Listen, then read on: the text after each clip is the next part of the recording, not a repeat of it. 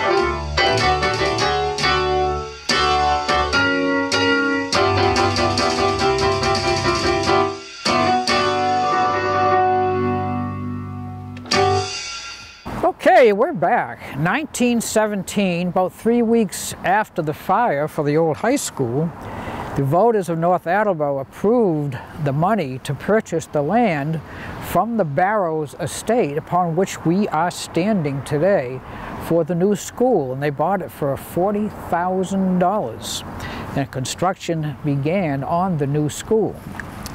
In the fall of 1917, the first freshman class started school. It would consist of 60 students. Now, of course, the school was not completed, and the old one had burned down, so they were housed at the Attleborough building for their classes. Now, this is a very small area. They only had 4 small rooms, and so they were pretty cramped. So in October that year, they actually moved down to the Barrows estate, the Barrows homestead. The Barrows were a very affluent family, a very well-known family in the town of North Attleborough. So they were actually being taught within the house or the homestead. And of course, they were there with flowered wallpaper and gas jets and everything, and it was quite an experience for them.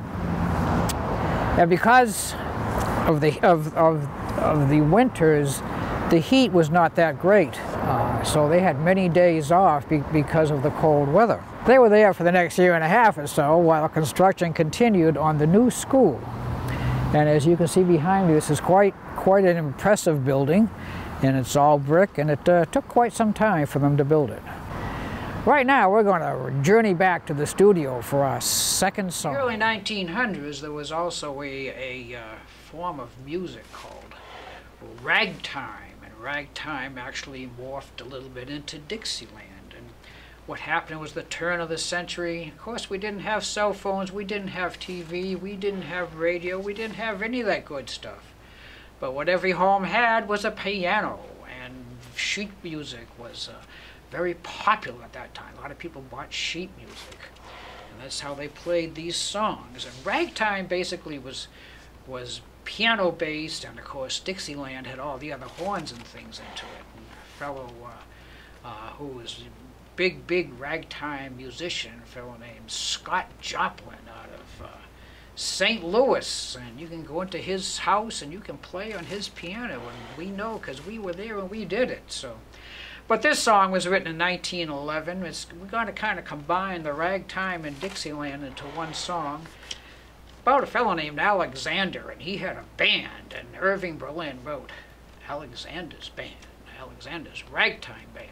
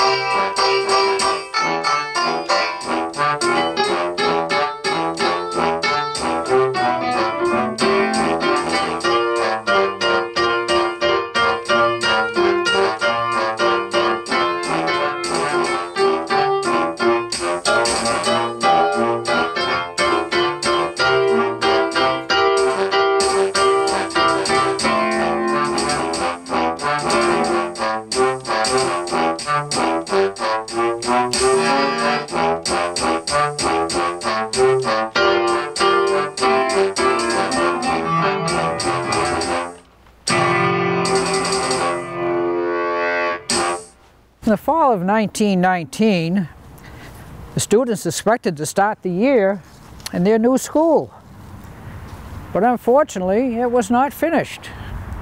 However, by November they were able to move into the new building. And they're really excited about this building with this big size, but also it came with a bit of a consequence. Because you see, when they were in the other buildings, when it came time for lunch, they were all allowed to run downtown to the snack shop and get some lunch. Well, the new school had a cafeteria or a lunchroom, so they were not allowed to leave, and they had to stay in the building all day, and they weren't real thrilled about that. But they did persevere.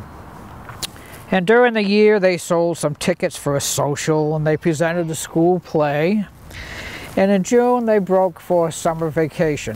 In September, the students returned for their senior year, but the class had diminished to only 33 students.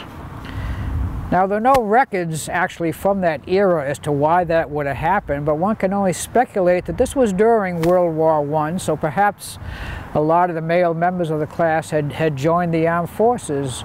And also, actually, during that time, sometimes for a lot of people, high school wasn't really that important. The girls sold tags, and with that money they purchased a new flag for their school. In January they attempted to hold a dance, but the weather did not cooperate. But in March the Glee Club had an event, and in May they presented the first senior class play. And in June, of course, they became the first graduating class. This song was written in 1917, and the full title is Back Home Again in Indiana. And this is a jazz tune for the ages. It's all the jazz players played this tune. And it's not the official song of Indiana, but it's always played at the beginning of the Indiana 500, played or sang. And so it's been done as a ballad, it's been done as an up-tempo, so to cover both bases, we're going to start it off kind of slow, and then, well, if you know me, why play anything slow when you can play it fast? So, little tune called Back Home Again in Indiana.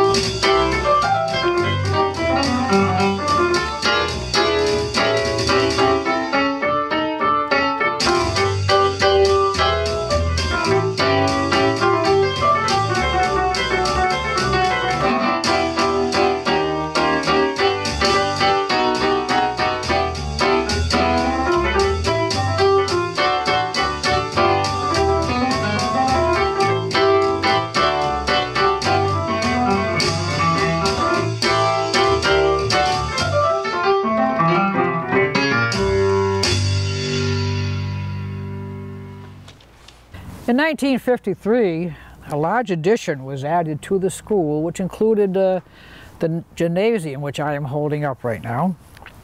In 1973, the new high school was built up on Landry Avenue. And this school, the old high school, became a junior high school for grades 7 and 8. And it also housed 2 rooms for 6th graders. However, they kept them separate for some unknown reason. The 6th graders were by themselves, and the 7th and 8th were by themselves. 1998, the new middle school was built up on Landry Avenue, right next to the high school. And this school, the old North Attleborough High School, became the community school, and which up to today houses grades K through 6. So I hope you've enjoyed our little trip to North Attleborough High School. We're going to break now for our next song. 1918, almost 100 years ago, this song was popular. Now, the thing about this song is it sounds like it should be a song out of the 30s or 40s because it's a little bit hip for that age, but it's not. It's from 1918 and it's called After You've Gone. So it sounds a little, well, probably sounds a lot like this.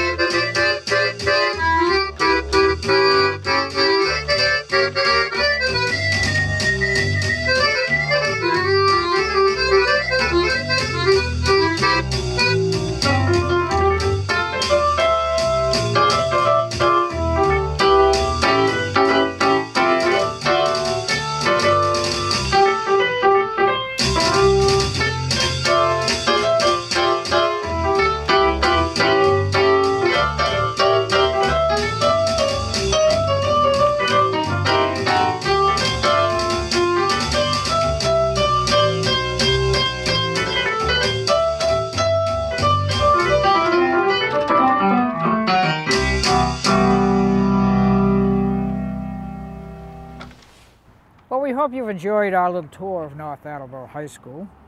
When researching this, we had a lot of help from Nancy Campbell, who's the curator or museum director of the Falls Fire Barn Museum. And one of the places that we got a lot of our information from was we found a yearbook from that particular year, and one of the students had written a class poem which actually was 4 pages long and detailed their 4 years at North Attleborough High School. So there's a lot of useful information there. So once again, we hope you've enjoyed yourself. This is Coach Dave. We're going to see you all in the next edition of Where or When.